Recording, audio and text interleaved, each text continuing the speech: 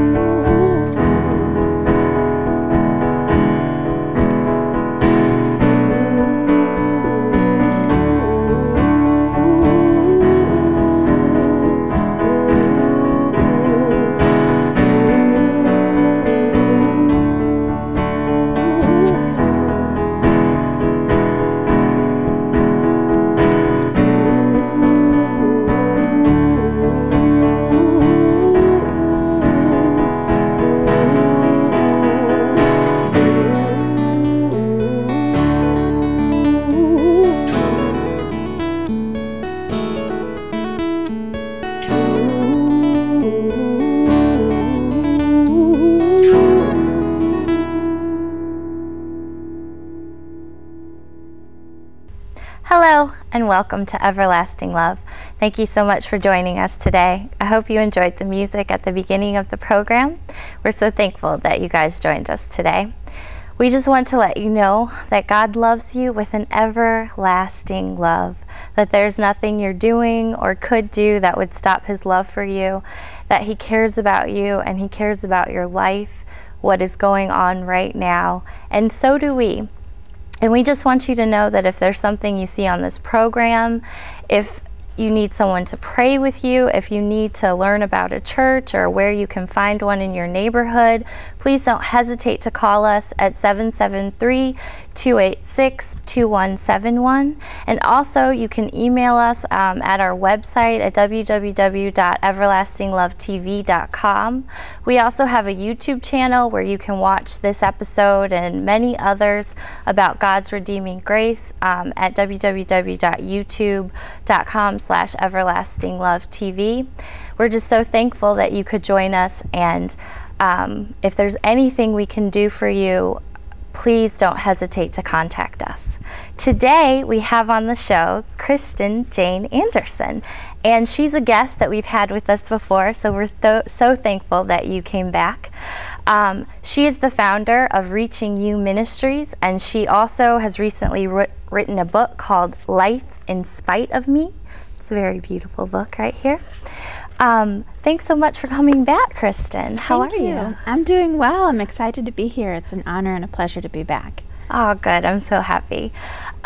You came on a couple of years ago to talk about your suicide attempt, and I know that everyone hasn't seen that episode, so the main focus of today's show is what you've done after, but just to update on people who may not have heard your story, would you just give us a brief synopsis of what happened and, you know, how God used that? Definitely. When I was a child, I had a pretty easy childhood, but my teenage years were very difficult. I lost 4 different friends, I lost my grandmother, and I was raped. And it was those things that happened in such a short period of time that ended up leading me to a place of suicide. I didn't know that God had a plan for my life, or that He was, you know, showing me that He loved me or anything. I was just completely numb to Him and to the world. And when I tried to take my life, I did that by laying on a set of train tracks. I was run over by 33 freight train cars at 55 miles per hour, and I lost 8 pints of blood. And I've been told that you're supposed to die after you lose 5, and that it's a miracle that I survived. And that was one of the things that helped me realize that God was real, that He was in work in the midst of my circumstances, in the midst of my life, and that He might really care about me. It was about 3 months after my suicide attempt that I became a Christian. Okay. And I would have told people my whole life that I was a Christian, but I didn't have a relationship with God. I had never asked Jesus to forgive me for my sin, or chose to let Him lead my life. I was really completely distant from Him, but I thought I was a Christian. When I did surrender my life to the Lord, accept Jesus' forgiveness for everything I had done, even my own suicide attempt, and choose to let Him lead my life started to be transformed. I ended up getting off of all my antidepressants and all my pain meds that I had been told by my doctors that I'd have to take for the rest of my life. I've been off of them for 10 years now. Oh, wow. And after that, I just continued walking closer and closer to the Lord. And the more that I walked towards Him, the more I felt like I was just having a completely transformed life. Not only was I walking out of my depression, but my family was being transformed. My mom, my dad, my sister, and my brother all surrendered their lives to the Lord and started living for Him, and it just brought us together closer as a family in some special, very special and amazing ways. And I started getting asked to share my story at the youth group at our church and at some other churches. And from there, my life continued to just open up and change in ways that I could have only dreamed of before, ways that I could have not even dreamed of before. Right. And that was just by seeing God use my little life, my little story, to help other people choose life over death, not choose suicide, and find hope in the Lord and His plans for them. So I eventually started a ministry for people who struggle with suicidal thoughts and depression, because I was being asked to speak so many places, and I wanted to help anyone who was hurting or who felt lost or who felt broken. And I started going to Moody Bible Institute, and it was about that time that I was asked to do my last interview on this show. And so a lot has happened since then, but I'll let you lead it from here. Oh, well, that is so exciting. So you said the last time you were here, you were at Moody. Right. You were in school. Have you finished? What were you studying at the time? What did God do during those college years for you? Yes, I loved going to Moody. It was not something I could have ever told you I would do. As a child, I never thought I would go to Bible college, but it was some of the best years of my life. I loved my professors, and the friends that I made there are lifelong friends, and my professors just really poured into me in ways that I hadn't had before, and that was really beneficial and nourishing to my soul. I also just studied women's ministry and biblical studies, mostly biblical studies with a focus on women's ministry. And can you explain to our viewers what biblical studies would be exactly? Sure, yeah. Biblical studies was, we just focused on all the books of the Bible and Christian, theology at its core, what the Bible, says about everything, really. Oh, okay. And really, it helped me learn more about how I could, how to talk to other people about the things that I had learned, the things that had changed in my life, like just focusing on scripture, because I didn't want them to just say from my own thoughts, this is what you should do. I wanted them to be able to say, well, this is what the Bible says. This is the advice that I followed that you might, consider following too. And that was really helpful for me. It was just studying the Bible that was amazing, and having professors who had studied it forever and who had, just gleaned all sorts of wisdom from it pour into me, made that much more meaningful. And while I was at Moody was when I was asked to share my story here and asked to share my story actually on the Oprah show.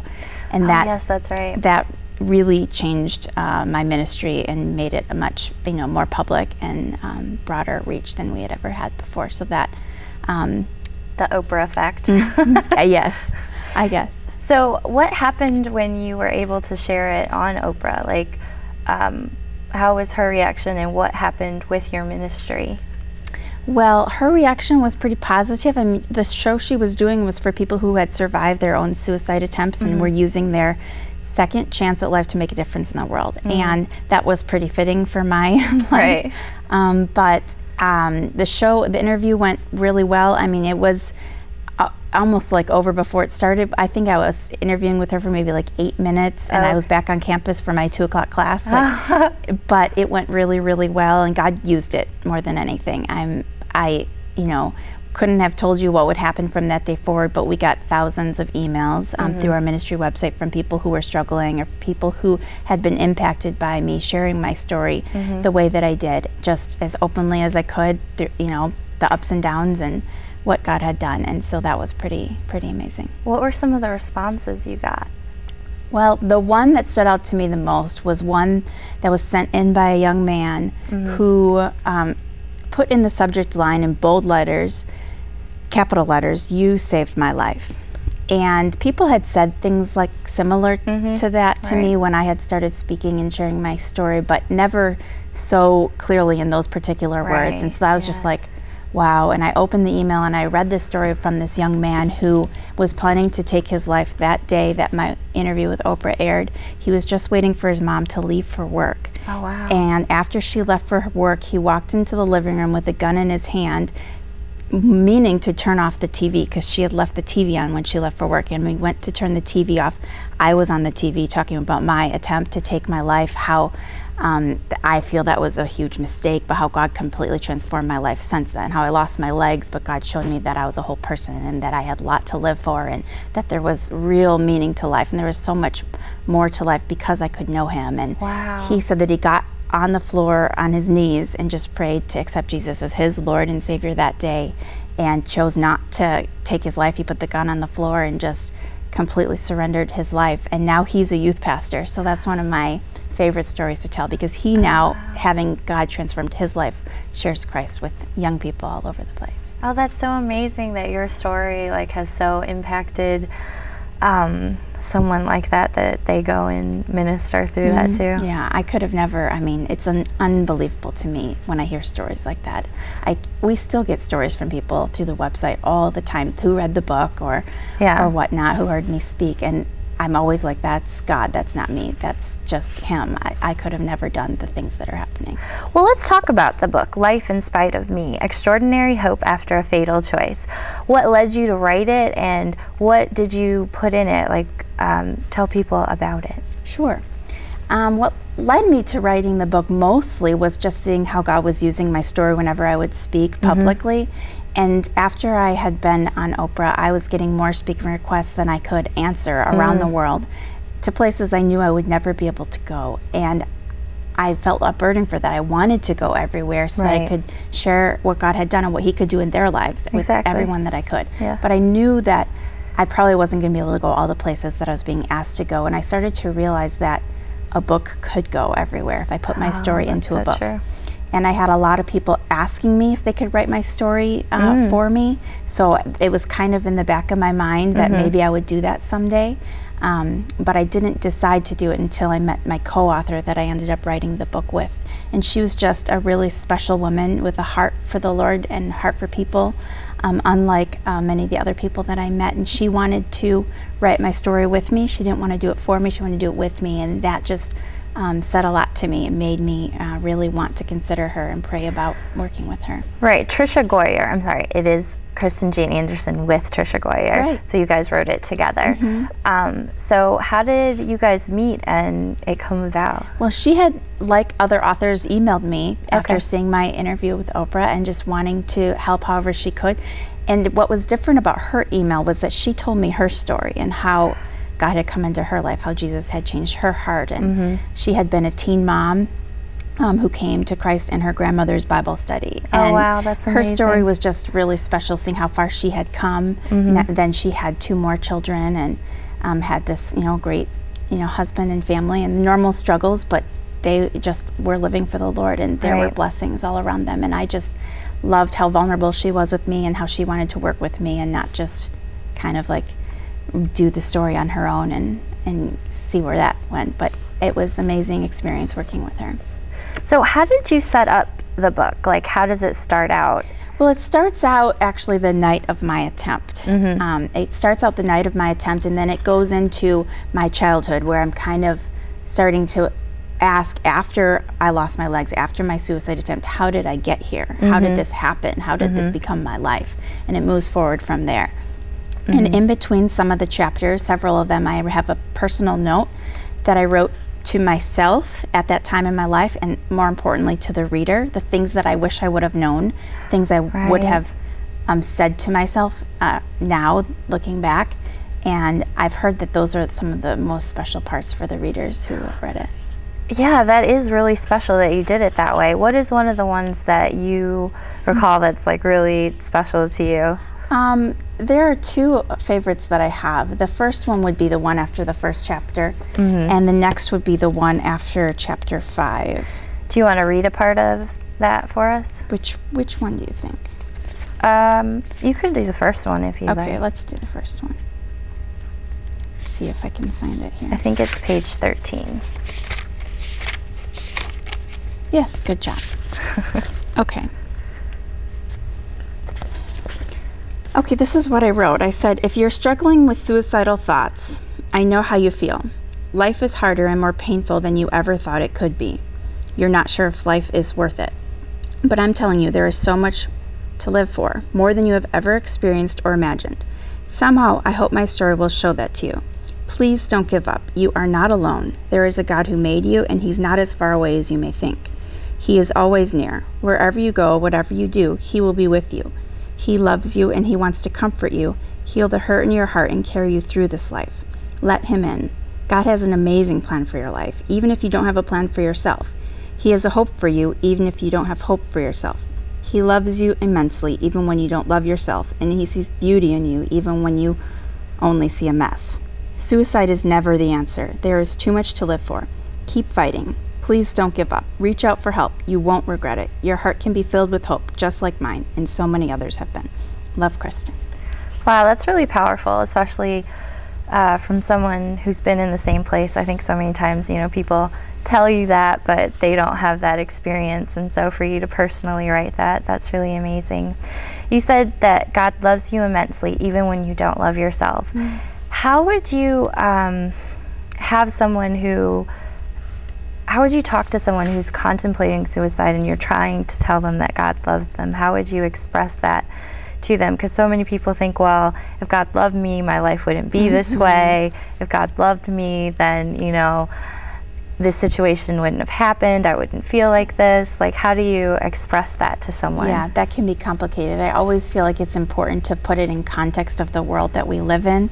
Obviously, there's a lot of things that go wrong in this world, and it's because our world is broken and our world is fallen. It's not what God originally intended it to be. Sin came into the world and it changed everything. Right. And so I try to put that in context and to show them, help them to see how God shows His love even in the midst of a broken world, how He sent Jesus and how His sin covers everything that we've ever done wrong, and is what can put us back into that right relationship with God. And I know that it can be hard for people to see how God can still be good when things go wrong, but for me, it was, for whatever reason, easier because I had a foundation of understanding that God was always good. I mean, even when this happened, I didn't struggle with like blaming him, which is unusual, especially because I had a second chance at life. I was just grateful.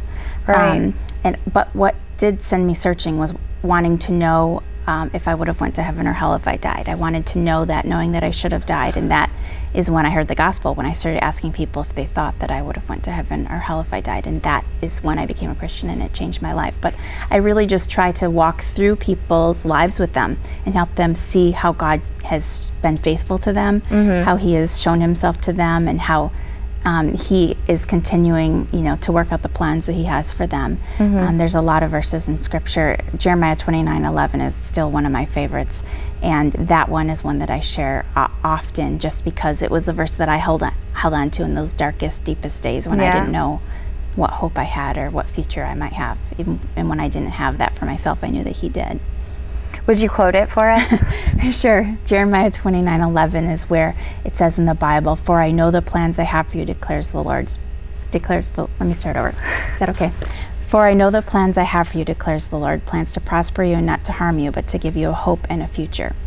And Jeremiah 29:13 is where it says in the Bible that if you seek me with all your heart, you will find me. And that was a verse that was also very impactful for me, because I didn't realize how different my life could be if I really, really put my all into seeking him. And I knew that I found him so much more when I did that. Instead of just kind of casually going through my day expecting God to show up, I really started praying and seeking him with all my heart. And the more I did that, the more I saw him at work in my heart and in my life around me. You said originally that you couldn't go all the places that you wanted to go, but you wrote this book for that. Is this book translated into other languages? Yes. Besides English, it is also in 6 other languages. Wow. So it came out in 2010 in hardcover. It came out in 2011 in paperback, and since then it's went into 6 more languages around the world. What languages is it in? It's in Romanian, it's in French, like Indonesian, some very, interesting languages, and it's pretty exciting for me. Have you gotten any responses from people that have read it in their native tongue that isn't English? Yes, yes, it's really interesting because we have to translate our emails now, the ones that come in and the ones that go out. Sometimes they're in English, sometimes they're not, but it's been very exciting. So tell me about some of the emails you've gotten from different countries. Well, there was one email we got yesterday from a man who was living in Kenya, and he was from that area. He said he had been given my book from somebody in Australia. Wow. And yeah. That's a strange connection, but okay. Yeah, we actually get a lot of emails from Australia, so that was, not too surprising, but it was exciting to get the email from him because he talked about how he had been at a place where he thought his life was over. He thought that he had nothing left to live for. His marriage was falling apart. His family was falling apart. He just didn't know what to do anymore, where to turn, and somebody from Australia had given him my book. I'm assuming they were visiting or something. Yeah. And he read it. It seemed like he knew English pretty well, so it seemed like he probably read it in English. But anyway, he said that after reading the book, God just transformed his life, similarly to how he did mine. He accepted Jesus. He became a Christian, yes. And so did his wife. And now their family is back together. He said that they have more peace and more joy in their house than they ever did before. And he just wanted to thank me for sharing my story and for, writing the book. And that was, I don't know, it's always amazing to me, no matter how many times I hear it. I just know that it's so beyond me. It's not like anything special that I really did. It's God and what he did, and making my story what it is and getting it out to people the way that he has. And I'm so glad that it's reached as many people as it has. I never imagined that it would, but in a way it's cool also because it makes it even more worth it, what I've been through. It's like, wow, this wasn't a waste. God's used it in ways that I could have never dreamed. So, is it just very hopeful to hear that in spite of what's going on in the world sometimes? Yes. I think I was listening to the news yesterday, and they were talking about someone who hurt their child, and just sometimes you hear such horrific stories, and it's painful, and you're like, God, where are you? What are you doing? And so it's so encouraging to hear stories like yours, where God has not only healed you and helped you through such pain and difficulty, but He's using that story across the globe. And it's just a great thing, you know, like what God does and how He just makes the gospel travel in such unique ways that you would have never thought possible. Exactly. Never. I mean, if I think back, you know, 10, 15, 20 years ago, any point in my life, I would have never thought any of this would happen. I would never thought that even what God was doing in my life could be used to help other people. I thought it made sense that He would do that in my life to help me, but I never realized He would use it to help more and more and more and more people. It's just unbelievable, and it's so, you know, much more Him than it is me, and I know that, and it makes it, you know, very special to know that too. What made you choose this title, Life in Spite of Me? Well, I cannot take credit for the title. I wish that I could. I have a great publisher, and they had a meeting that I wasn't even a part of where they came up with this title. They had a lot of different titles they were throwing around, but this one stood out to everybody, and it couldn't be more perfect. I couldn't have came up with a better one myself, because God has unbelievably, incredibly, and faithfully over and over again just given me life emotionally in spite of myself, physically and spiritually. I mean, He gave me a new life in spite of myself, in spite of my sin, in spite of my mistakes. He continues to just bring renewing to my mind and healing to my heart and hope for my future. How did you go through that healing process? Because you said a few months after you got saved, but how was the healing process? It was difficult. It was a journey, but it was not only full of lows, it was full of highs. I met all sorts of people that God put in my life. I had an amazing Christian counselor in particular who just, I wasn't even seeking Christian counseling, but she was like perfect for me. She was so perfect for me. She helped me realize that there was no reason for me not to forgive myself. If I could accept God's forgiveness, there was no reason for me not to forgive myself. And she had me memorize Romans 8:1. That was the first verse that I ever memorized, and that's where it says there is no condemnation for those who are in Christ Jesus. And I just memorized that over and over again. There's no condemnation for those who are in Christ Jesus. And the more I said that to myself and let it just sink into my heart, the more I realized there really was no reason for me not to forgive myself. And when I started to work on that, I started to feel a lot of freedom the more that I was able to forgive myself. And she also helped me realize that